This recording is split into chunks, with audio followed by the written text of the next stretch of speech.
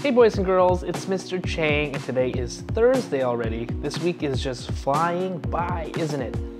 Well, I forgot to mention this, but did you know we have our new president now? He got inaugurated just yesterday, President Joe Biden.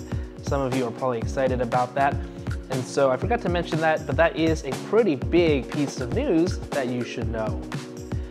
Other news, more with the class, is we've been working on time, and I think we've been finding out time can be a little bit difficult to work on. You really have to know your stuff. You really have to practice. So make sure you do the homework.